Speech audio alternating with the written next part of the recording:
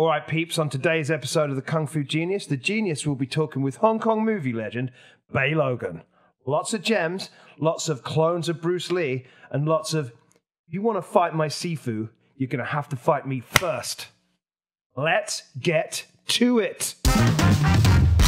And every day, I practice martial arts. Watch out! Hey, Bey, how you doing? I'm fantastic. Couldn't be happy being here in Astoria, Queens. Yes. Which is like where Spider-Man came from, which is how I grew up reading comic books and thinking about Spider-Man in Queens. Now I'm here. That's right. And with a real-life superhero, the Kung Fu Genius. Well, and I can't believe I'm like sitting in the chair recently vacated by the great Richard Norton. You had him on. That's right. Well, he wasn't actually in that chair. No. He was in a laptop sitting in metaphorically in that chair. Yes, and I saw the whole thing in Richard's accent, just so you know about my dad. He was a bit of karate master. Wait, I can't tell the difference between that accent and your accent. Sorry. No. It's the same as Mikey's, right? Yeah. You are a son of a bitch. Richard was one of the greatest guys in the business. He is, yeah. And the real deal in martial arts and in movies. And it was an interesting story because, I mean, unbeknownst to him, he kind of grew up, he was training under my stepfather, Tino Severano, and he was training around my mom, who was also a highly graded, Cherie, who was a highly graded black belt, without any concept that years later he would meet me, who was the son of Cherie Severano, Tino's wife, and I'd grown up in England. I'd been adopted and grew up in England. I didn't meet until, I think he was doing City Hunter with Jackie Chan, Sing Silip, and then we finally met, and it was kind of odd. Because he knew of me from the martial arts magazines and the martial art world. And of course, he'd grown up with the Australian family. And again, it's like somebody says, somebody wrote, truth is stranger than fiction because fiction has to make sense. And I think if you put that in a novel or a screenplay, everybody would say, you get the coverage back from the studio, does not make sense. Right. But it happened. Wow. So we have to live with it. Yeah. No, thanks for that introduction. That interview is absolutely wonderful. I introduced you to Richard. Yeah. That's one great, and it was such a great podcast. So Yeah, well done. yeah, absolutely. So we had a chance to talk when I was in Hong Kong, and that episode, by the way, did very well. Apparently, Thank you, everybody that listened. Yeah, people like to listen to us talk to each other, and so I wanted to continue on the perennial well of Bruce Lee and Hong Kong films and your career in that. So I guess to get started, you've had the awesome opportunity while living in Hong Kong to meet a lot of people who work with Bruce Lee. Right. And you even introduced us to the great and mighty Mars when we were there last year when we did the Hong Kong tour. So I wanted to ask you just, what are some of your best stories and recollections from people that you have met that worked with Bruce Lee, and maybe some things that even a big fan may not know or may not have heard. Yeah. If you have anything, whether it was with Bi Chan or Lam Cheng Ying or Mars or any of these guys. Well, what's been fascinating to me is the perspective of somebody who day by day goes to work with somebody like Bruce Lee. Because it's interesting now with the kind of the distance of time that we have. We look, oh, this legend. Oh, my God, you were there working with a legend. And I work with a number of people I consider to be legends like Jackie Chan or Donnie Yen or Sammo Hung. But I can tell you that the day-by-day mechanisms of making a movie as such, that you don't really feel that way. Maybe you have an initial moment of, good God, I'm working with Jackie Chan. But then once you get into the day-by-day problem solving. So I was fascinated by the common ground of these guys going to work with Bruce Lee, but how much of it was like, we actually have a film to make and how we're going to deal with that. So there's there were two kind of stories. There's the actual stories about the making of films, and then there were the activities and things that happened off camera. But I remember when I first moved to Hong Kong, hanging out with Ban Majai, Zebra Pan, who was one of the core stunt group who worked with Bruce Lee in the films that he made when he came back to Hong Kong. And he told me, we were talking about, on the first two films, The Big Boss and Fist of Fury, the action director of credit is Han Yin-jie. But obviously, the action in the movies is almost entirely, particularly on Fist of Fury, that of Bruce Lee. And Zebra told me when they first did the big dojo fight in Fist of Fury, this was the first time. And I said, so how was it? Did Bruce Lee kind of banish, Han Yin-jie and Lo Wei from the set and just take over because he was now this big star after The Big Boss? And he says, no, actually, he's hung back. And Han Yin-jie set up what was more like a Jimmy Wong Yu fight, when Wong Yu would fight left to right, fight you, and then back again. knocking them all down, then knocking them back up again. And Bruce watched this, and he comes in and he had this gesture. You can see him in photographs doing it when he puts his hands together in a very kind of respectful kind of way. And he says to, Han Yin-jae, address him as uncle. And he says, how could you deal with this? How could we deal with that? And contrary to the way I think Bruce is like portrayed in, Once Upon a Time in Hollywood, and contrary maybe to the image of him as this quite harsh person, what I admire about Bruce, and I've tried to absorb into my own filmmaking efforts, is he would be sharp and angry upwards to the bosses, to the investors, to other stars, and he would be gentle going down. But a lot of these guys you see today is the wrong direction. They're kind of like chat high. They're kind of like toadying to the high rollers, and they're giving a hard time to the crew, giving a hard time to the extras. And Bruce was the opposite. So he was respectful to everybody, but he also had a good way of dealing with somebody of the tradition. And of course, his father, Lei Hoi-chun, had known Han Yin-jae very well in the opera days. Oh, I didn't know that. Yeah, so there was a very tight circle. Okay. I mean, you had like Yu Jim-yun, who was Jackie Chan's teacher. You had like Lei Hoi-chun. You had people like Han Yin-jae. Everybody was in the opera world and knew each other very well. Yun Siu-tien, the father of Yin Wo-ping. Right. And so it was very interesting to hear the story of Bruce kind of gently pushing Uncle Han to the side. And then, in the words of Zebra Pan, he started to do Bruce Lee, which I'm thinking, and he said it was like really in Chinese, Da Hoi Nan guy, everybody was, oh my God. Because then he came out and I'm going to kick this guy, I'm going to kick this guy, and the top shot of everybody doing their thing. And then, the camera on a dolly and boom, all the stuff he does in that scene. And then he pulls out the nunchucks and bam, bam, bam, bam, bam. But he led into it by slowly saying, maybe we could try this, maybe we could try that. And then that was the first scene that he said that you really started to see him doing Bruce Lee. Wow, that's interesting, because we often hear the stories about Bruce Lee being somewhat cocky. Right. What I like is that you gave it a little bit of context. It was about who he was being cocky to, I suppose, because we also hear all the stories about him fighting for the stuntmen to get better meals on Enter the Dragon. And when I would hear, it was always kind of perceived that you had Han Yin-jae was the choreographer for Big Boss, and he also is the big boss. Yeah.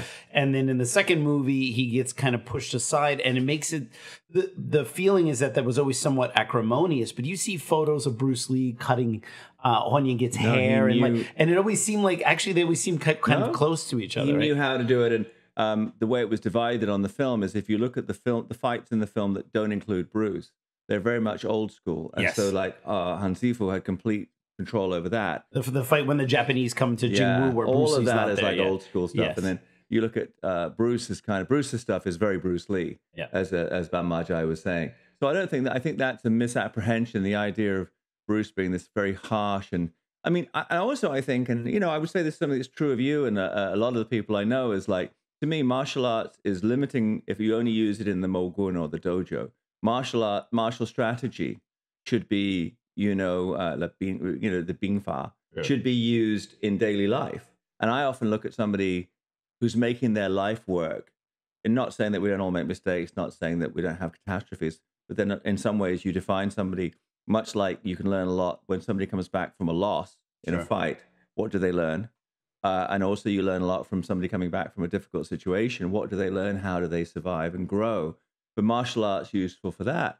And people ask me, it's like, well, what's the use of Kung Fu if you're not doing MMA, if you're not fighting off people in the street? And I go, no, but it's because you're living it every day. Yeah. And I think Bruce, there's been, to my mind, a little bit too much. That's the lovely daughters of Alex. I did forget to in the pause background. On that. No, I love the fact that they're singing in the background. I'd rather push people listen to them than me. But that there's been a little bit, for my taste, this desire to reposition Bruce Lee as kind of a new age hippie guru, like a Kung Fu Deepak Chopra. Right. I think that's going a bit far. Absolutely. But within the context of what he was doing, he knew how to play and how to kind of use what particular manifestation of himself, wrathful or playful, to get what he needed. And he was confrontational, and he could be very confrontational with the bosses. And, you know, there's stories about Raymond Chow, and then later he confronted Lawway. But in those cases, I think it was less, he lost control as much as he felt that in the time disrespected or cheated. And so he wanted to assert himself in that way. But, and it's interesting, you talk about, people always talk about Bruce Lee as a real fighter. In the context of the late 60s and early 70s, what was a real fighter? We didn't have MMA cage matches. You had undocumented street fights in Hong Kong and elsewhere. Right. To me, if you look at the stuntmen at that time, many of them were like part-time gangsters, full-time stuntmen, or full-time stuntmen, part-time gangsters, or whatever. There was this kind of intersection between the martial arts world, the movie world, and the gang world that was Hong Kong cinema of the 60s and 70s and up into the 80s and the 90s. It's a longer conversation, I think, about the involvement of triads or gangsters in the entertainment industry. But at that time, that definitely, the guys who were around Bruce had real world, real fight experience in a way that, with the exception maybe of Mike Stone, none of the American top champions did. I don't know about Louis Delgado, but Mike Stone definitely was a Hawaiian brawler. Yeah. You know, he'd come from the mean streets. But, you know, people, bless him, you know, he's a lovely man, but people like Chuck Norris, they didn't have that kind of, and Chuck would admit it, that kind of hands-on brawl, you know, live and let die, street situations. He hadn't had that. Right. So for people to be judging Bruce Lee as a real fighter, I look at the stuntman. If he had showed up as like a paper tiger, and, you know, because him coming back, the last time anybody had seen him in Hong Kong, he was like a child actor. Yes. So it was like Macaulay Culkin coming back and doing Rambo. Right. And then he showed up, and it was like, got James Tien pushed to the side on Big Boss, goes to Thailand, and all the stuntmen, both I think the Hong Kong stuntmen and to some degree the Thai stuntmen, with who's this guy think he is? Yeah.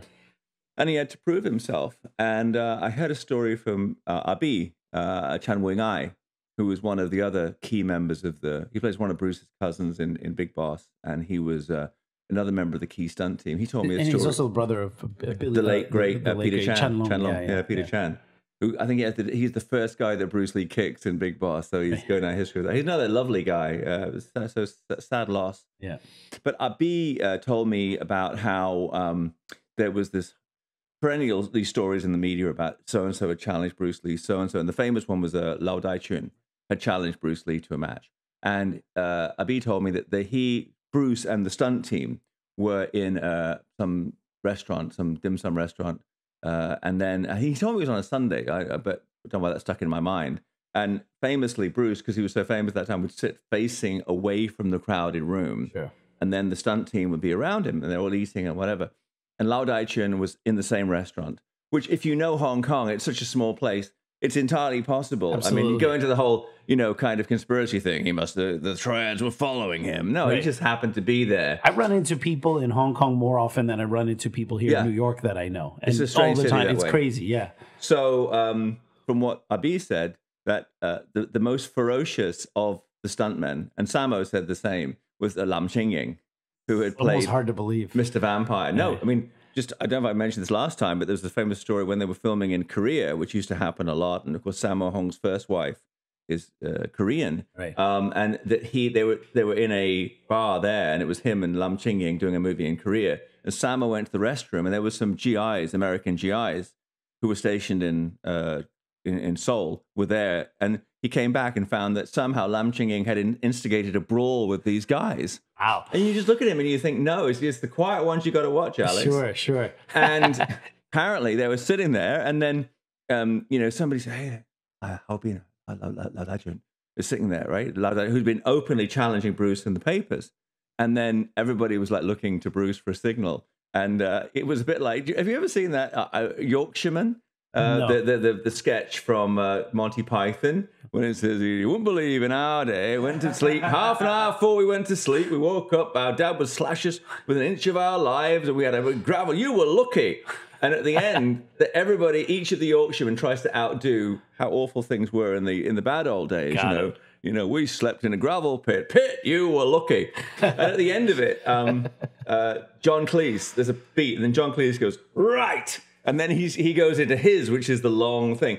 And it was a bit like that with Lam Ching. Everybody was saying, oh, we should do this, we should do this, we should do this. And then Lam Ching goes, right.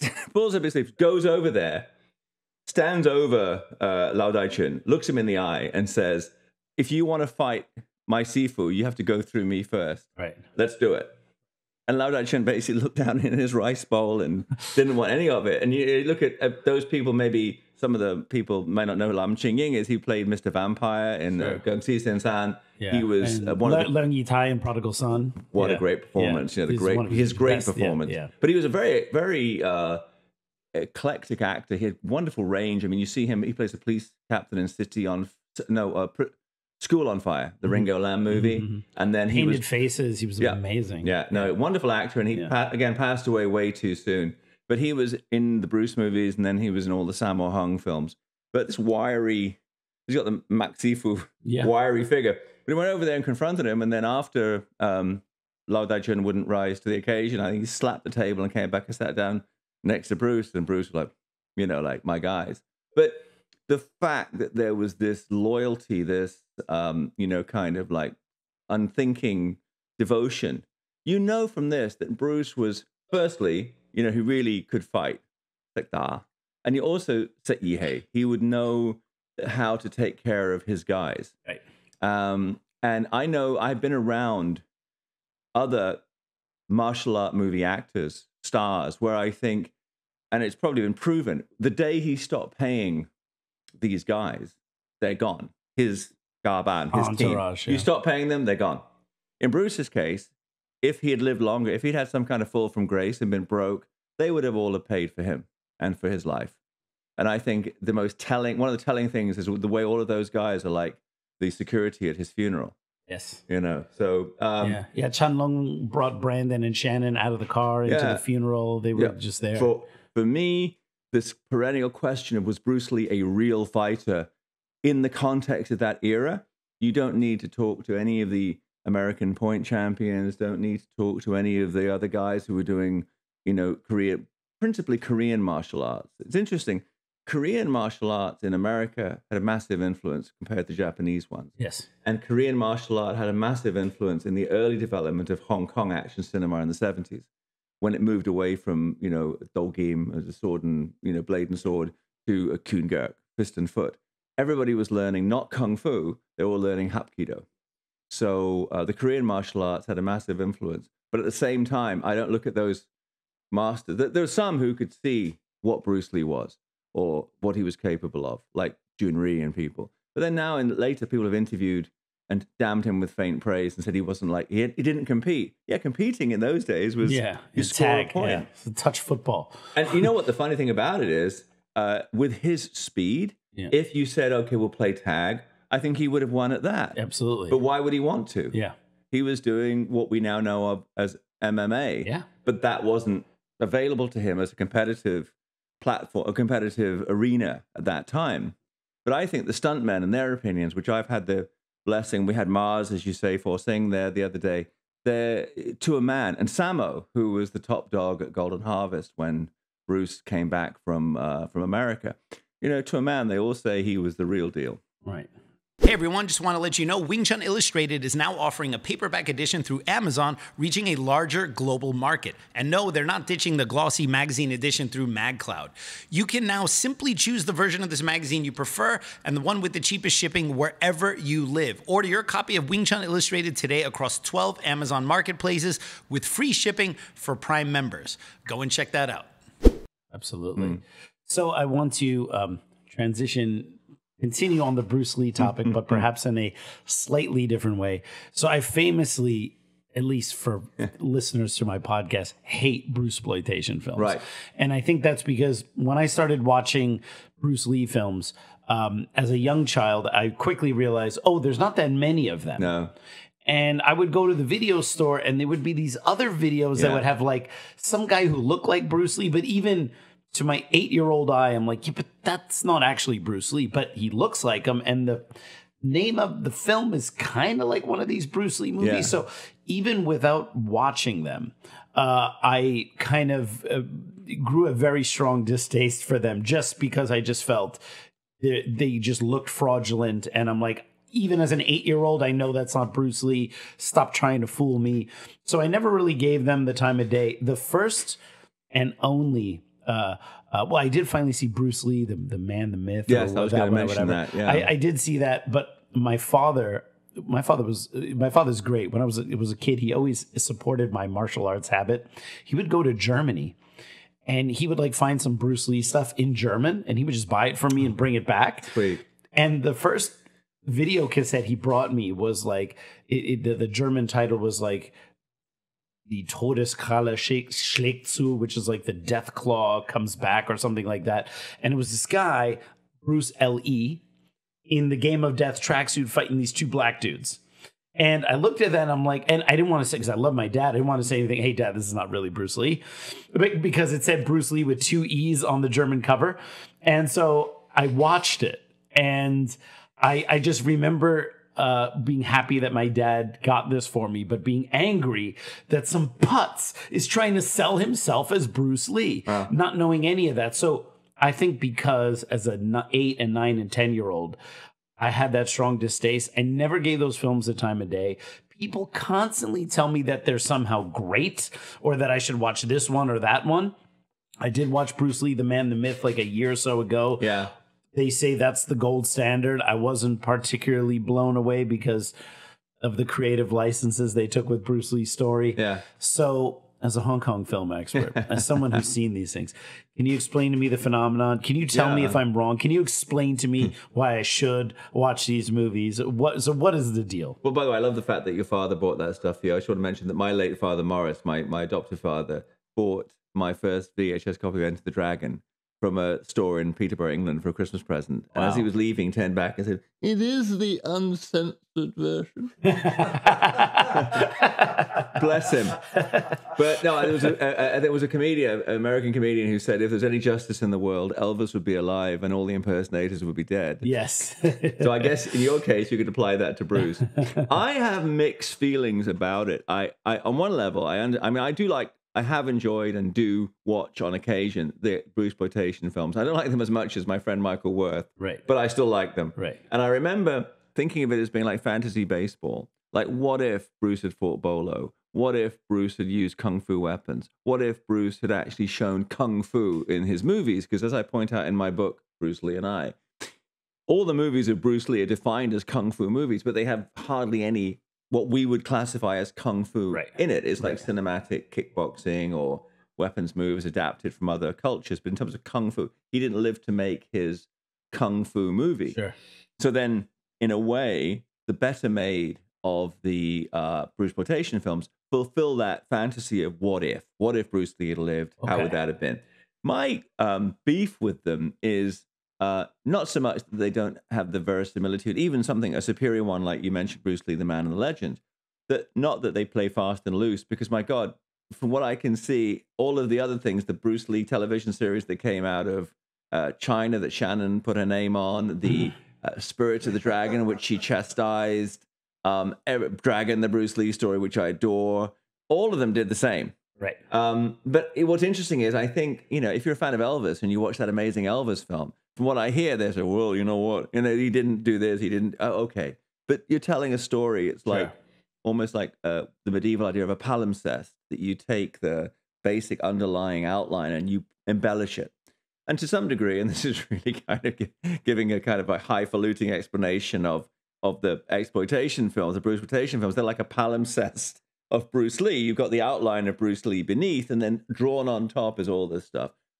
With some of them, why, given the filmmaking capacity of Hong Kong at that time, why some of them were quite so bad? Bruce Lee is the guy with the great physique, good martial arts skills. We're talking with the 1 E. Why he is so awful of an actor, why he is allowed to be so terrible of an actor, film by film, is extraordinary. That nobody pulled him up and said, dude, if at least if you're going to play, even though this is an exploitation film, even though you're here because you look like Bruce Lee, you still have to act. Right. But no one seemed to have that thought in their mind. They were just basically, yeah, good enough, put him out there. And that the sloppiness of it kind of bothers me more than anything else. But I do find them really entertaining. And I one of the movies that I adored and watched again and again was Clones of Bruce Lee. Okay. With my late friend John Ben as this mad professor who indeed clones Bruce Lee. And he clones with like what seems to be a karaoke machine and a hairdryer and dry ice. And then he clones one Bruce Lee after the other. And it would be great. I think that should be rescored to, you know, in Fantasia, when in Sorcerer's Apprentice, when it goes out of control and, yes. you know, the broomsticks start multiplying. That's the scene they should have had with all the Bruce Lees together. But I just thought it was just, and Dragon Lee, who's actually this Korean kind actor, of right? a Korean Russian dude. His real name is like Vladimir Vladivostok or something. And he's like the James Brown of he's got this kind of like hardest, his face is one of the hardest working faces in show business. His whole body is incredibly muscular, right. But his face has muscles that no other human does. I mean, if you watch, there's a scene in Clones of Bruce Lee when the nurse is walking with him in the garden, and it's kind of like that music playing, and you're seeing him through the out of focus flowers. So it's what amounts for a romantic scene in this film. We're doing this after Valentine's Day, so let's talk about the romance of Dragon Lee and the nurse. And then she turns to him and she says, "Oh, Dragon, I don't know. I don't think I trust the doctor." And then the camera pushes to Dragon Lee, and it's like just bits are moving, like, you know, a little muscle here and one here and one here. And it's extraordinary. It's like, you know, muscles the human face has never before expressed are all there. And you watch all the Dragon Lee movies, there's a moment when his face just does all these things. And again, it really needs to be re-sound effect with like popping noises and whatever. I mean, you'd save so much money if you did like a werewolf film with him. The first part of the transformation, free. You just have him respond to a line of dialogue and do all that stuff. So these things, to me, in my twisted state of mind, I love them. And I remember, you know, my partner Elizabeth and I made her watch Clones of Bruce Lee, and we just found it, you know, hugely enjoyable. So I think there's, on one level, you look at them and go, what if Bruce Lee had lived? This is kind of scene that might have happened. Secondarily, you have the kind of a schlock factor, that these are entertainingly cheesy. But I made the mistake. I was, you know, if I can drop a name from a great height, I was in Cannes Film Festival with Quentin Tarantino, and he was describing for me, shot by shot, the film that was going to be Kill Bill, because the company I was working with at the time was involved with Kill Bill. And I made the mistake of talking about, you know, films are so bad they're good, and he's, no, they're not bad. They're good. You know, if you know what you're looking at and for, these are not bad movies. And I'm like, oh, okay. And then I'm like, an example, and he actually, I think this is probably, you know, Exhibit A, Once Upon a Time in Hollywood, but he somewhat disparages the real Bruce Lee, but he likes those movies with the impersonators. And he can quote you chapter and verse on Fist of Fury 2 with Ho Jung-do, Bruce Lee, L.I., and Law Lee, who was the star of Five Fingers of Death, Teen Hadakyun, King Boxer, which was the first kung fu movie to break, before the Bruce Lee films broke it in also Hollywood. The villain from 36 Chambers. Right. Yeah. And so he does chapter and verse about how prior to the final duel, there's a discussion about calligraphy between Bruce Lee, L.I., and Law Lee. And he loves Fist of Fury 2 more than he loves Fist of Fury, you know. But I'll tell you a sweet story about that. So I had that, my dinner with, it was more my beer with Quentin, and we sat until about, I don't know, 4 in the morning, very early, because we were talking about scenes from, I was one of the few people who could probably recognize every scene he was homaging for the planned Kill Bill, which was not yet made. And also talk about the other films and what was this guy like, and you know, it's a back and forward, and I'm very happy. I was there with a British actor, former friend of mine, Gary Daniels, and so I'm glad I had a witness, and we took a picture. So we actually, it really did happen. But Gary was there for the whole thing, so he knew that this conversation did happen. But then the next morning, I was out on the Croisette, which is the big beachside road in Cannes where you see everybody walking and talking and taking photos, doing interviews, doing the Cannes Film Festival every year. And to my amazement, out of the mist, Lawley manifest himself. And I was just so amazed. And I went up to him and I said, so good to see you here. And he vaguely remembers me from Hong Kong. And I'm explaining in Cantonese that this director last night said that he thought you were one of the greatest actors of Hong Kong cinema. And I didn't say on the basis of Fist of Fury 2, but I said he thought you were the best, the greatest. And then I was trying to explain to Lawley who Quentin Tarantino was, like, chop the ear off, like dancing, stuck in the middle with you. And, it's just, Quentin Tarantino, whatever Quentin's Chinese name is, which I forget. And I said, that's the guy. He said, you were the best. I Hong Kong. And then he was like, hi, man. Thank him for me, right? And then we chatted for a bit more. He was there promoting some dramatic film he'd made in Taiwan. And then I just said, last thing I said, remember, you're the greatest. And then he turned and walked away. And I remember watching him go down the Croisette and the people crossing in front. And it was such a random moment. It was like the guy from King Boxer here in Cannes under the blue skies. Right. And then a month later, he passed away. So it was one of those few moments in life that you met somebody who you had huge regard for and you had the opportunity to say exactly the right thing. So I thanked Quentin. I told Quentin about that. Started crying, the big sook. But no, because he was really happy that because of our again, random conversation the night before. Again, as I said at the top of this, a lot of things in life, were they depicted in fiction, would be dismissed as unrealistic. Right. But we talked about Lawley the night before, and I met him the next day. Wow. So that was the story. Wow. One last thing on this Brucesploitation topic. So from the Hong Kong filmmaker's perspective, were they making these films primarily fool a foreign audience that may not know the difference between Bruce Lee and any of these other guys? Or was there any aspect of it that this was also for the local audience? By my perception, I mean, I was a consumer at this time. I was but I met people like Sifu, who had directed and produced Bruce Lee, The Man, the Legend, which was one of and I met the people at Golden Harvest who did Game of Death and the other exploitation films.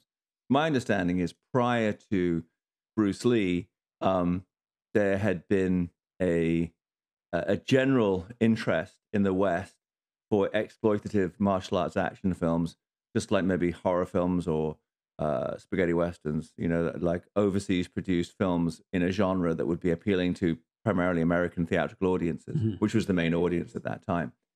After Bruce Lee, people specifically buyers came with checkbooks open, looking for Bruce Lee movies. And of course, there were not going to be any more. Sure. I mean, beyond Game of Death and Bruce Lee, the Legend documentary, there were going to be no more Bruce Lee movies. So I think the locals, I know that they said, they worked on the basis that from the perception of most Westerners, all Chinese look alike. Not for me or Alex, but the perception in the 70s was Western people think all Chinese people look alike, particularly if you put them in like bangs, ripped physique, nunchucks, like scars on their face going, ah, and then they look the same. Right. So it was purely for export. I do think there were instances where these films played theatrically in Hong Kong, but I almost feel that was an afterthought. I don't think anybody anticipated this. A couple of them actually, I think, in the immediate aftermath of Bruce's passing, a couple of them did okay, and I think local audiences were not taken in. Sure. And I almost feel that they were not taken in by the fact that it wasn't the real Bruce Lee. They would know that. I think they were not taken in because the film's not that good. I think if somebody had made a film of quality within the context of which there is a Bruce Lee character, they would have liked it more. And I even think that people always talk about the fact that the guys who immediately followed Bruce Lee as action idols, or when they had George Lazenby in films, that the audiences didn't accept them. I don't know if that's necessarily true. I think what happened is that the films were no good. And they didn't accept Jackie until the films got good. And I think that there's definitely, globally, but particularly in Hong Kong, a sense of like, I don't go and see a guy who looks like Bruce Lee or can do kicks and punches. I go and see a movie. And if the movie's entertaining, like Snake and the Eagle Shadow was, wow, I found myself a new hero. But if it's like perceived to be not, like Killer Meteors or something, doesn't matter, it's the same actor. They're not going to be interested. What is that, Fantasy Mission Force? Or what is that? Yeah, so people are not going to right. sit still for that. And people didn't sit still for the fake Bruce Lee movies because they were not good. Had they been entertaining, I mean, I mean, there were ways to do it. Like Samo had a hit with Enter the Fat Dragon. Yes. But that works. I was just watching it the other day. It works on so many levels. And it is a genuinely affectionate pastiche of Bruce Lee. And of course, he has that wonderful scene when he actually goes in and fights a fake Bruce Lee. For doing a bad job. Fantastic, you know. But then he did the whole movie he does as this kind of fat Bruce Lee, and everybody. But the film is well performed. It's funny. The action scenes are great, and so it works as a piece unto itself. He could actually have done the whole film playing it just as Sama without the Bruce Lee mannerisms, and it would still have been successful. It didn't depend on, oh look, there's a fake Bruce Lee. It didn't depend on people suspending their disbelief. But I remember going into in the early parts of VHS videotape in England.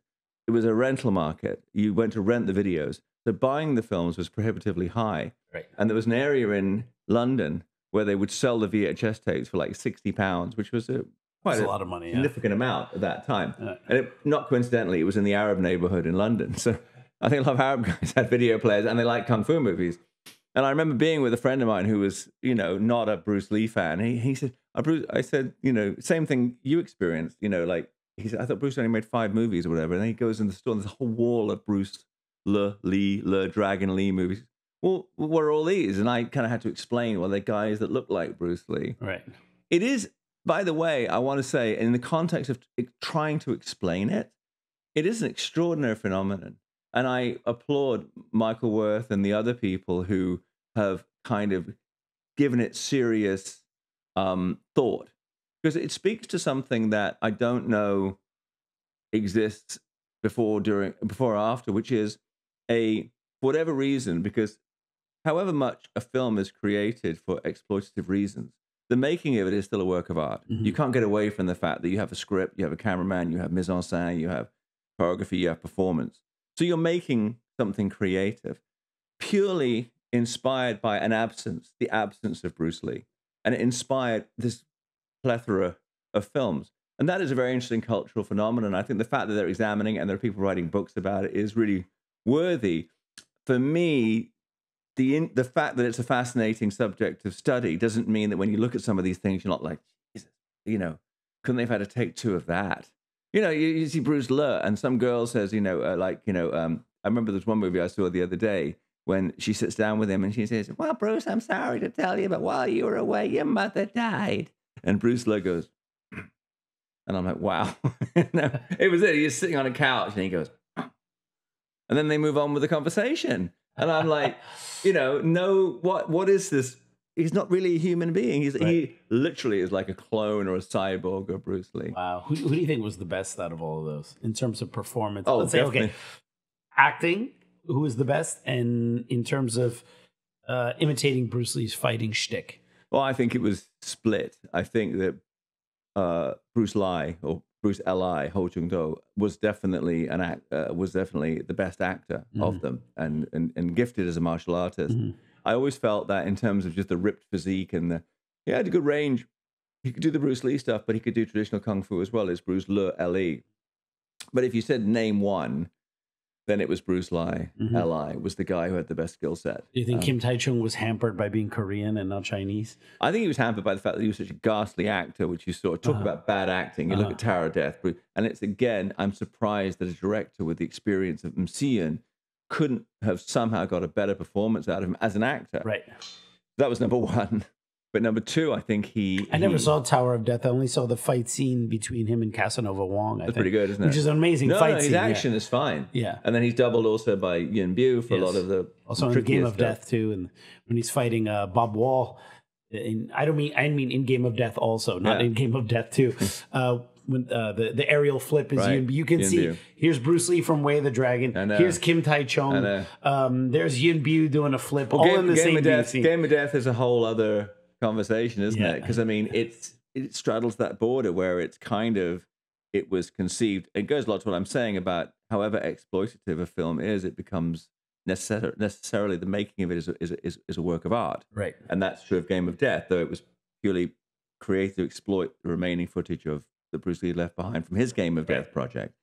So for me, I look at it, and even the sequel, so to speak, you know, that it's not, I don't think it's technically really a sequel, but the follow-on film, Tower of Death, Game of Death 2, and then you had Kim Tai-jung, and they were different versions of the second film. Some of them, it's the same as the first. They try to say, look, this is the real Bruce Lee, and use Bruce Lee, and then him as the fill-in. And then there's other versions where it's just him start to finish as the brother of Bruce Lee. Bruce Lee dies at the beginning, and the rest of the movie is him as the brother. Excuse me. But I think Kim Tai-jung just did those couple of films, so he couldn't really be held up to compare with the guys who made a living out of imitating. Because Kim Tai-jung was in the classic Bruce Meets Jackie, where they have the Bruce Lee lookalike and the Jackie Chan lookalike together. So that was, you know, and he's in No Retreat, No Surrender. Yes, where he's the ghost of Bruce Lee. Yes, yes.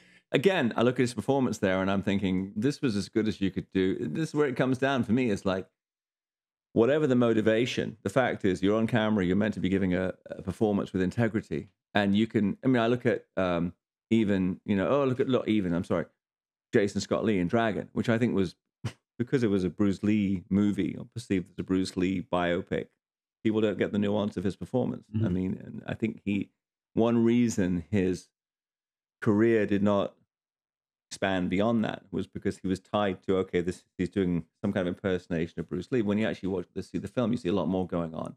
And I think if that had been brought into the exploitation films, they would have been better. They would have been more interesting now, because you'd have had more nuance to the character of Bruce Lee, as opposed to, just a caricature, which is what we saw, you know. And but Game of Death was interesting. And I mean, when I discovered it's back in the midst of time. I mean, the footage has been seen by so many people in so many formats now. I'm sure the fact that I discovered it initially is increasingly irrelevant. But I mean, I found the Game of Death dailies in 1997, and I dreamt about this footage. But watching it was very interesting, because I felt a lot of sympathy for when I tried to do something with it myself at Media Asia, the film company I worked for at the time. I had a lot of sympathy for the guys from 1978. It's like, what do you do with it? I mean, it's Bruce Lee in a yellow tracksuit fighting just the same guys that he fights in the 1978 version. Right. And it's one weird-ass movie. Yes. I mean, he's killing people. Expository, like weird dialogue in between the fight scenes. He's killing people unnecessarily. You've got Jabbar with those pink-ass eyes. He doesn't really go up. He fights his way up to the top of the tower, but then he doesn't go up to the top of the tower. There's so much that we don't really know still about it. I suspect, in the wake of the massive success of Enter the Dragon and the blank check he would be getting from Hong Kong and Hollywood, I have a sense that Bruce might have rethought it and said, do I want to release this as is, or make it part of a documentary project? Would he go back and do it again? Are you an instructor from the WT Wing Chun line and are confused about aspects of your Wing Chun training? Do you have questions about application, guo sao, lat sao, or how to train or teach chi sao? Do you need help with your curriculum or just guidance to push past your current skill level? Please consider coming to Florida and doing an immersion course with me. Immersion courses are 20 private lessons taught in 5 days in a very serious and intensive manner. These are done in my Florida home, so you can stay there and focus on your training in the sunshine. Courses are individually crafted to your needs after we have a consultation. No politics, no nonsense, just serious training. Click the link in the description of this episode to find out more about immersion training with me in Florida.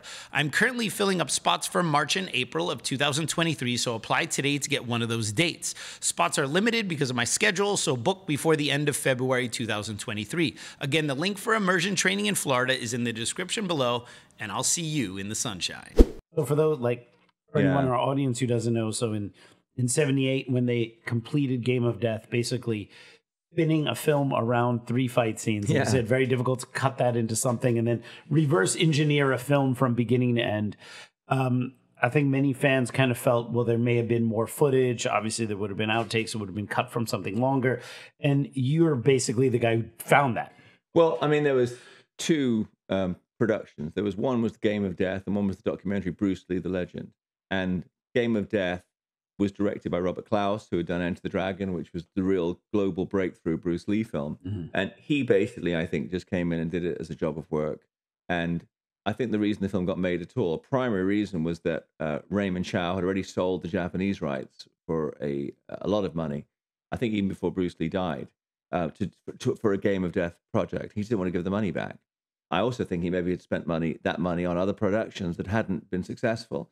So on a business footing, it made a lot more sense to deliver some kind of Game of Death. So they gave Robert Klaus free rein, and he looked at the existing footage, didn't much like it, used the minimum of it available, and cobbled this other, kind of action picture that kind of the script is kind of, it draws on the mythology. Was Bruce Lee involved with the triad? Did he fake his own death? Did he do this? Did he do that? Put actual funeral footage from Bruce Lee's funeral in there, which is an interesting choice.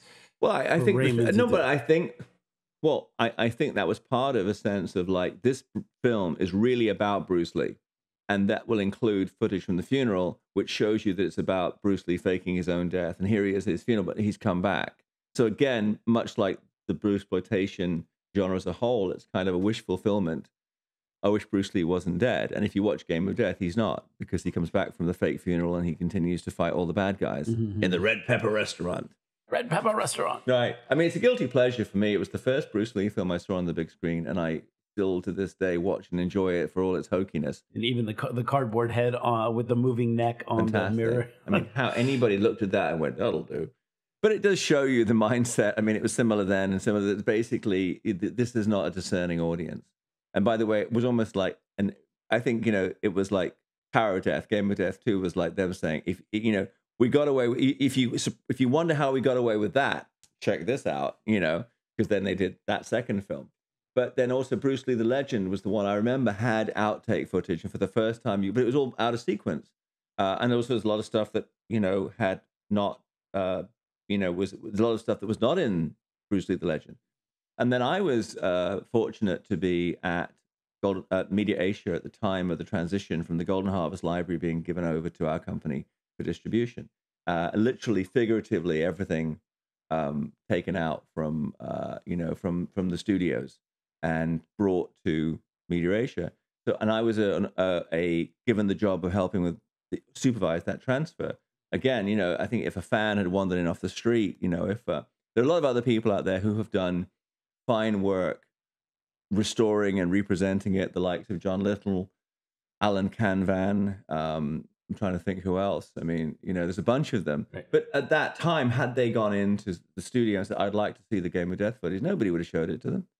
It took another 20, 30 years to find all of the Game of Death footage even then. Right. But in this instance, I at least could say, do you have any Bruce Lee footage that you're not quite sure what it is? And they gave me these rolls of film for Game of Death. So that I had the authority, let's say, to do that, and then laced them up and looked at it and went, holy moly, this is the... Did you find any other footage of Bruce Lee while working there? The only thing that was interesting that remains a mystery to this day was there was another roll of film from Enter the Dragon, the same source material that had been used for the Bruce Lee footage, the unseen Bruce Lee footage in Power of Death, Game of Death 2. All of that.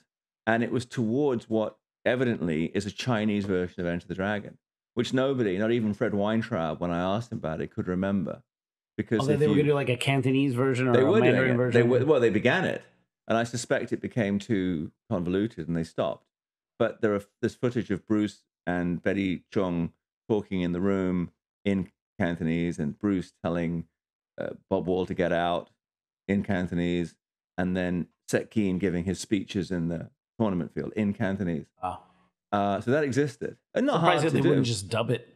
Huh? I'm surprised they wouldn't just dub it. Well, this I think probably was a process. Right. But for whatever reason, I think maybe Raymond was like, well, we're shooting sync sound to some degree, and we'll I mean, I know they did a lot of looping later, but they did shoot sound on the set, I believe.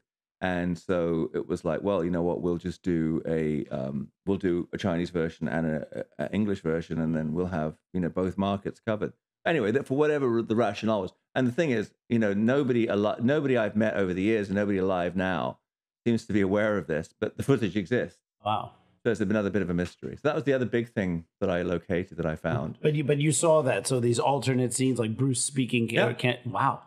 I can send it to you and you can put it on your podcast. I think it's already on YouTube though. Oh, interesting. But anyway, and then there was all the Game of Death stuff. I was, whoa. And then I went back to Media Asia, and I had a hell of a time convincing my Media Asia colleagues the value of this. Right. And then the two things that made them realize that there was value was firstly that a Japanese producer flew to Hong Kong the next day and then wrote them a check for a huge amount of money.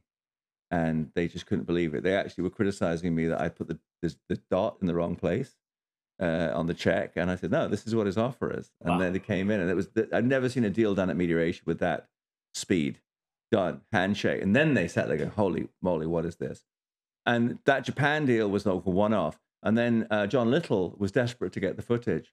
And again, sometimes, you think you're doing Bruce Lee's art. So probably you should think about direct, right? A direct approach. Right. For several reasons, he was calling all of my Chinese colleagues and avoiding me. And all the Chinese colleagues, one after the other, put their head around them. I said, there's this Guilo ringing us. Can you deal with it? Like in Chinese, Guai Da Guai. Ghost fight ghost. So then at the time, for various reasons, I was not particularly, John was not particularly in my good books, which is bad news for him because I had the Game of Death footage and he didn't. Right. But I'd figured out there was nothing I could do with it apart from squeeze some value, sell it globally, hope somebody used it well, because I couldn't really come up with a surefire way to exploit it. And Media Asia didn't at that time want to spend the money. And I think if I'd got the experience I have now as a producer, I would have thought differently. And so I was, a mid-level executive at Media Asia. So I didn't have the ability to greenlight or to put significant funds towards making a wraparound movie again. And at the same time, I did feel that I wasn't going to be like, I believe that, by the way, there is still some footage in Hong Kong that private collectors have, and it's like, God, look, they're precious. They're not going to share it. I wasn't like that. I was like, I found this stuff. I want everybody to see it. So we did the different deals that we did, and I did a deal with John. I've always, I hope, tried to separate doing business with people and doing and how you feel about them personally. And John's actually not a bad guy. He made some, in my perception, some wrong decisions in the way that he was dealing with me, but at the same time, he's not in any regard, a bad person. Yeah, I and love so John. we just, he's a good guy, and we kind of just clashed. I don't know. It was like, for some reason, I don't know why. We talked about this the other day, and I take my side of responsibility with all of these guys. It's funny. He's actually the most normal of all of those Bruce Lee aficionados, but they're a pretty strange bunch, and to different degrees. Yeah, I think everyone who is into Bruce Lee has their own little thing, hang-ups or whatever. I think the only thing I can say about in my own instance is that and this goes even to doing the History Channel Bruce Lee documentary when I was dealing with a mutual friend of ours to try to get Betty Ting Pei on camera. And I'm coming from the perspective as being a day-to-day, even back when I found the Game of Death footage, that wasn't my job. John Little's job was finding the Game of Death footage. My job was being a filmmaker in Hong Kong, or at that time, a guy working at a film company in Hong Kong, the only white guy who was a Bruce Lee aficionado working at a film company and understanding the professional way in which the business should be operated. And I don't know that the others did or should understand that, but I always came from a perspective of this is how, we should do something. And the decision not to do my own movie was a professional one. I couldn't find the money. I feel the clock was ticking. Well, I knew the Japanese were going to put something out, so we had to do something else. So we did the Hong Kong Legends deal, and they did a version of it. We did a deal with John for Warrior's Journey. Indeed. And I talk about it in my book. I sold him the material he didn't think I was going to sell it to him at all. And I said, no, if you can come up with the money, of course I will. And I did. And then he was looking for like clips from the other movies for free. And I made him pay the market rate for those as well. And that was me. I was not happy with him at the time. If I had it to do over, I would have thrown that stuff in. But that was where things were at that time. Plus, I was happy. And then he came to Hong Kong in the wake of filming in Korea. We had a great time at the Bruce Lee Cafe, which I used to run on Robinson Road, which to this day I think is the only full-time, certainly the only time Bruce Lee Cafe, maybe the only full-time Bruce Lee museum run by an actual actor from a Bruce Lee movie, John Ben. And I think Little was on a mission from the estate because he comes in, you've been on your show, he's such a affable Canadian, very polite. And he comes in and we had dinner and he said, you guys are really missing out here. And I said, how do you feel? He goes, well, you're calling it the Bruce Lee Cafe. I said, what should we call it? Little Dragon Inn? What? And he goes, no, because John Ben here is a legend. You should call it the John Ben Cafe. I said, we're losing money hand over fist with the name of the greatest popular icon in the 21st century. And you're telling me we'll make more money with a restaurant named after him.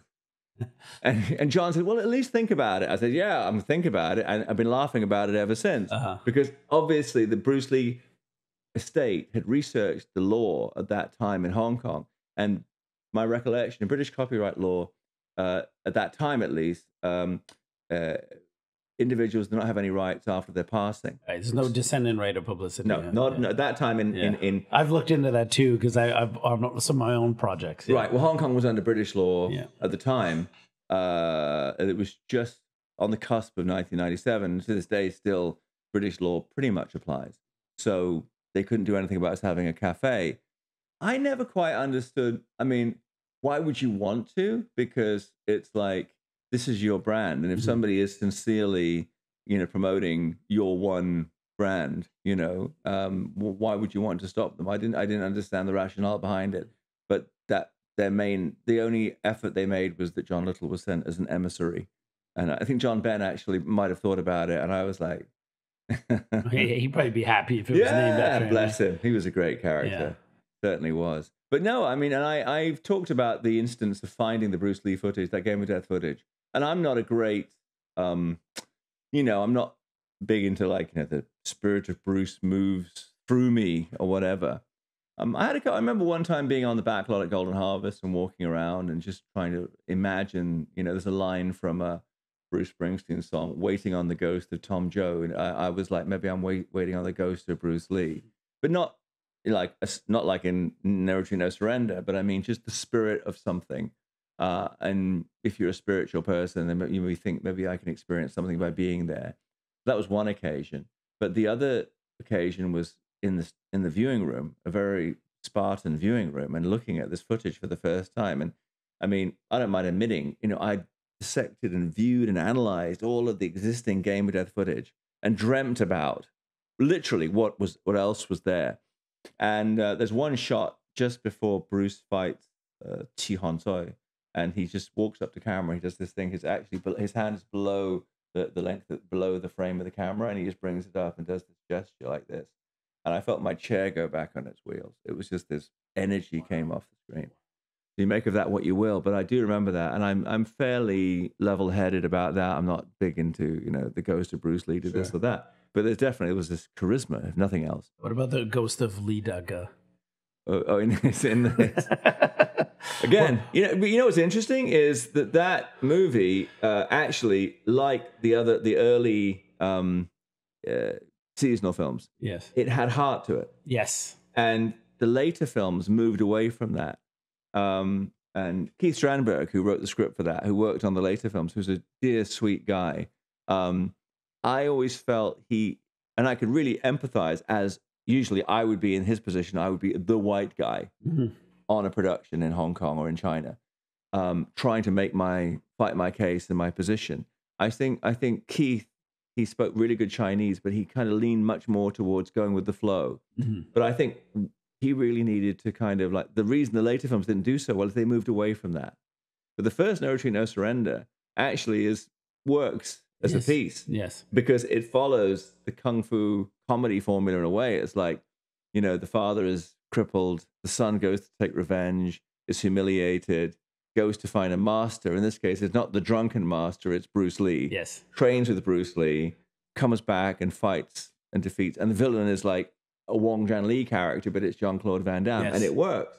Then you look at the later movies, and they kind of, for some reason, moved away from that. Right. And I wasn't involved with the films, but I'm surprised that they didn't analyze it and realize, what. And some of them had their moments, the later, because there's a whole run of them. And much to Keith Strandberg's chagrin, they were shot under other titles, and they would always be released as No Retreat, No Surrender 4, King of the Kickboxers, No Retreat, No Surrender 5, But they kept cranking them out. I think the last one was American Shaolin, and then that was it. Which is, again, has its merits. But I think you get away we were talking the other day about The Last Dragon. Again, the reason that film has stayed the test of time is it has heart to it. Yes. If you have a movie that has heart and the audience are engaged, I had it the other day. I was watching just randomly while I was on my stationary bike, like the one that Kung Fu Genius has in the corner at my place in Lantau, and a movie to watch. I put on Yip Man 2, which I hadn't seen in a while, and going, wow, this film really still works. The performances are great, the action's great, the filmmaking is great. Everybody did a good job. My youngest son, who's 13, who's normally on his computer looking at, kind of gaming stuff, just turned around. He had to watch the whole thing because he needed to know what would the consequence be of Darren killing Sammo Hung in the ring. Like, how was that going to be avenged? What was going to happen? He was totally engaged by it. He couldn't look back at his video screen, had to see what happened. Now, there's any number of other martial art pictures of the last 10, 20 years where they haven't delivered that kind of heart that you're meant to appreciate. Oh, this guy's good looking, this guy's this guy's that. And, I talk about like the old school. I've had the experience of working with the old school actors of Hong Kong cinema and the modern era of these pretty boys and girls that come in. And they are massively catered to on the set. You have everybody kind of pampering them. But then when you see the finished film coming back, you don't have any great feeling of engagement with them. Maybe the films as a whole are not structured in a way that you would feel, oh, I'm really emotionally engaged by that. I mean, there was a Wong Fei-hung film, Rise of the Legend, which definitely the fight scenes are brutal and really well executed. But I didn't feel emotionally engaged by it at all. I saw that on some plane ride over. Didn't feel, and it didn't have heart to it that I really cared about the characters. Right. Even though the action was amazing and it had Sammo Hung fighting, what else do you want from a kung fu movie? Sure. Just did not work. And I looked again just recently at True Legend, So Hat Yi, with Jiu Man Joe. And that actually still holds up because, again, it's about a family. It's about one of the great action heroes, Monkey, Andy On Chigit, plays the villain. And he should have been, a bigger star. He's so good in that film. But again, if you looked at the production value and you look at the action choreography, you look at the casting, these are kind of comparable films. But one of them, to me anyway, you look at it, you go, oh, I'm so engaged by this. I want to see what happens next. I care about these characters. Sure. And some of them, it's just an exercise in productivity and filmmaking without that heart to it. Yeah. Because we have a couple, I suppose, format geeks who watch my podcast. Yeah. When you said you sold, or Media Asia sold the rights to the Japanese for that Game of Death footage. So just like a very practical question, you have the film on the film reel. Yeah. And when you sell it to them, what format do the Japanese receive that film in? They get it on some kind of disc? They get it, or is it printed? Like I want to know. It was a theatrical release in Japan. So for the GOD, I think it would have been different. I think John's probably going to pop up and, kind of contradict me. I think he would have got it what then was Betacam video cassette, which is a very thick tapes in big grey plastic boxes. He would have been delivered something in that form because I don't think there was ever any thought that Warrior's Journey was going to be a major theatrical release. GOD for Japan, they anticipated it being theatrical, so they would have had they would have had a dupe of the footage on I guess whatever the 35mm dupe of that footage to work from to get that clarity of image that they would need. I don't think it would have been sufficient for them to get a Betacam tape and then work from that towards a theatrical print. Understood. They would have needed to access the theater. It was a long time ago, but my understanding is we had in Kowloon Bay SFC, which was I remember the name of it, what SFC stood for, but it was this. It wasn't underground, but it felt like it was. It was like a bunker with everything in it. Well, they had all the posters there that I now have. That's they were all kept there temporarily after they came from Golden Harvest. They went there, then they came to me. Did you do the Bruce Lee voice for one of those releases? When they did GOD, they came back to Hong Kong and reached out to me and said, would I come in and do the voice of Bruce Lee? How did they know you could do it? Because you have an uncanny Bruce Lee There was an annual, which has become increasingly politically incorrect over the years, but at the time, none of us thought much about it. But anyway, so apologies to the Chinese race. I mean, not the last time I'm going to have to make apologies to offending the Chinese people. But at the time, we had an annual kind of gathering of Japanese Bruce Lee fans. And they would all gather at the Jordan Hotel in Tsim Sha Tsui. And we would then... The BP Hotel, right? The BP Hotel, the BP Hotel, sorry, on Jordan Road, I think, in Tsim Sha Tsui. And then I would get on the stage and introduced to everything. Austin Road. I think Austin Road, yes. You know, this is what jet lag does for you folks. I forgot my old hometown. Austin Road, the BP Hotel. You guys, didn't that's where you guys common were. place I stay when I'm in Hong Kong. Yeah. So, and Donnie Yen and I used to train in the gym at Tom Turk's on the top floor. But we used to have these. A couple of interesting things happened. If you don't mind me telling you about those shows, you can tell the Japanese story. Yeah, well, there was one was that Donnie Yen was working on his TV Fist of Fury, in which I played, the Russian boxer Petrov, and he wanted to premiere his trailer and rushed over from ATV to show it to a room full exclusively Japanese people. And the first shot is Donnie stripped to the waist, all muscular like Bruce Lee, tearing the Japanese flag in two, while he says, and I'm like, oh my God, we're going to get lynched. And he goes, yeah, I'd forgotten that was on there. But then, it actually, the Japanese were like, after I said to them, I said, sorry about the whole tearing of the flag thing. And they said, no, this was the bad Japanese. We are the good Japanese. Wow. So we got away with it. But that was one moment. Another one was when I was working on your Sifu's, one of your Long Ting Sifu's movie. It's a Mad Kung Fu World. And it's kind of this weird pastiche documentary. I don't know really what it was. I don't know how you can describe it. I was a newsreader in one of my scenes, and the payoff gag is that I announced that Godzilla is marching through Hong Kong, and then a giant papier-mâché green Godzilla foot crushes the desk that I'm sitting at, and I have to, with some agility, roll out the way. And the way it was constructed is that it was a papier-mâché foot on a wooden board. So I wasn't worried about the papier-mâché foot, but if the board hit me, it would have been lights out. So, all across the land, some people watching this going, but no. So I'm sitting there, and I did like a shot of me rolling away from a distance, one of me diving away. And then there's the money shot, which they did last, is me underneath, looking up, seeing this board descend and rolling out of the way in time that the board would destroy the desk and not destroy me in the process. And all I could think of the next day was the Bruce Lee presentation to the Japanese. And I could imagine my son Ryan coming out and saying with a translator, so sorry, and Mr. Logan-san cannot be here today. Yesterday, he was crushed by Godzilla. And all the Japanese people going like, if ever there was an audience who would accept as a reason of non-appearance death by Godzilla, it was this Japanese crowd. So then there was an occasion when I think the projector broke. And it was just one of those spontaneous things when I did the whole scene from, the beginning of Enter the Dragon, don't think fear, like a finger pointing away to the moon. Right. Which at the time, I don't think that many people were doing it. And then it was purely like, I almost feel like the reason I did it for, John Little did it for the restoration of Enter the Dragon by Warner Brothers, which I couldn't quite understand because there was actually existing audio footage of Bruce Lee that could have been sweetened and used. But for whatever reason, he did it. He chose to do it. In Game of Death, there was no audio. We didn't find any audio anyway. So I would just have to lip read and figure out the lines and then say them in a Bruce Lee kind of voice.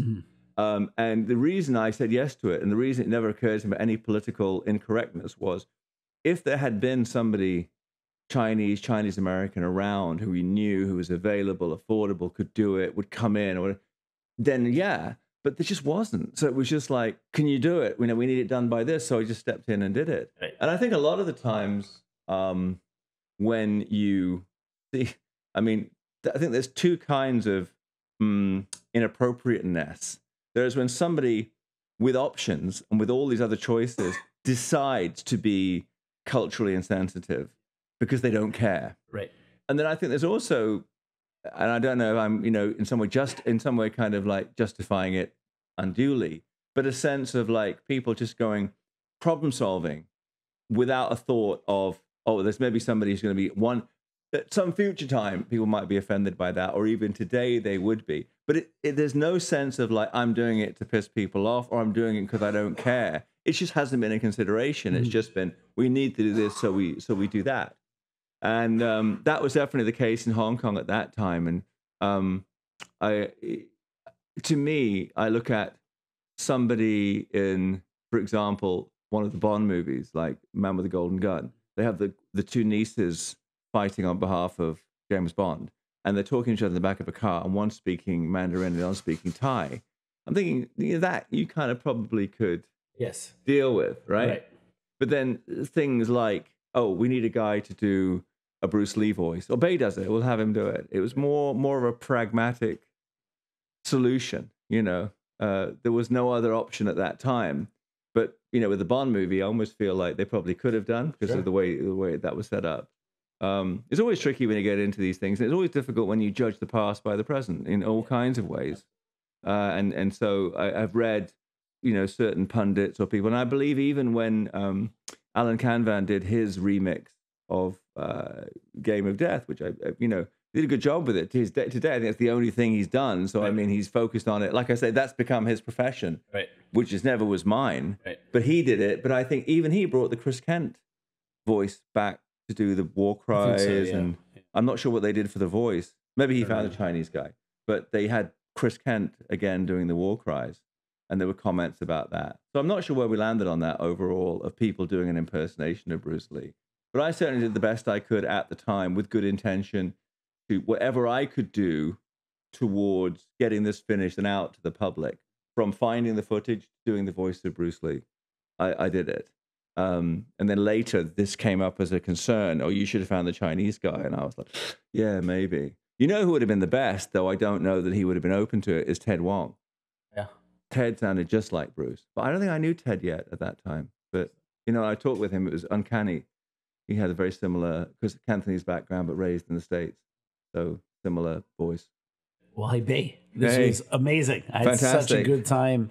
Anything else I wanted to talk about? I think we kind of covered the ground, so that's fine. Yeah, if people are interested in all the awesome merchandise you have for all these cool I mean, it's really one-stop shop. If you go to www.realeast.com, that's www.realeast.com, have my books.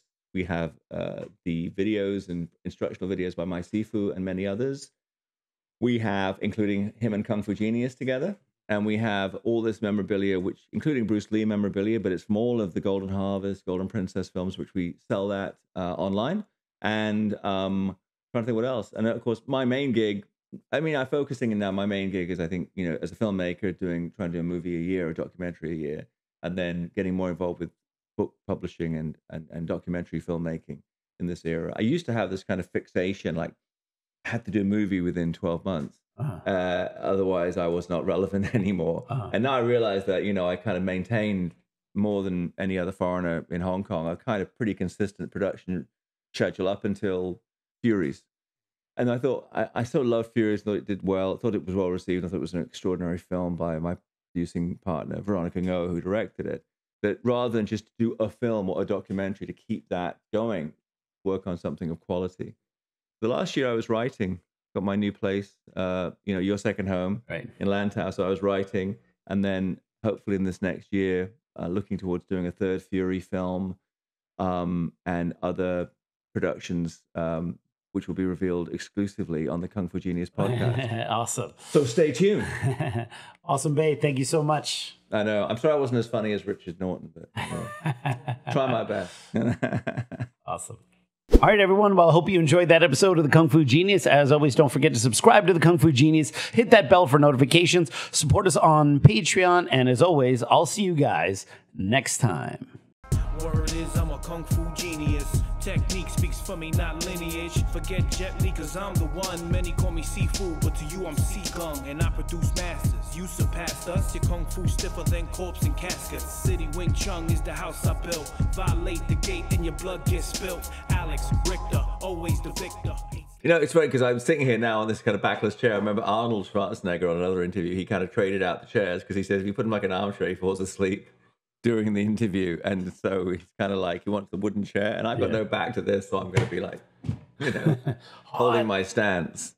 Hi, girls. Give it about 5 seconds. This will make the outtakes. Anything. Oh, that's adorable. I maybe we should cut down some of that herbal burble at the end about political correctness. I don't know if it's going to... well, you have a look and see. I don't know. Yeah, we'll take a look. Well, I'll take a look. You have a listen to it. If you find it interesting and helpful, go ahead. Our editor is Asian. Oh, there you go. Andrew, if you don't like it, just cut it out.